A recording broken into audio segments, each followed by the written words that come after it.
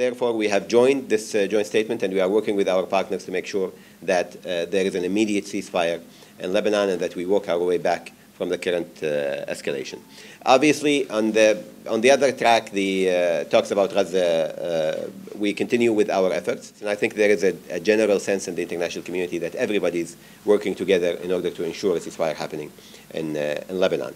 I don't think we can now say that there's a formal mediation track, rather than all channels of communication remain open and that all of us are doing all that we can. It's not only Qatar, but I think all parties who are interested in a ceasefire right there are working on this. I'm not aware of a direct link, but obviously both mediations are hugely overlapping when we are talking about the same parties for the most part that are taking place in that are taking part in this. But I'm not aware of any direct correlation right now in the talks.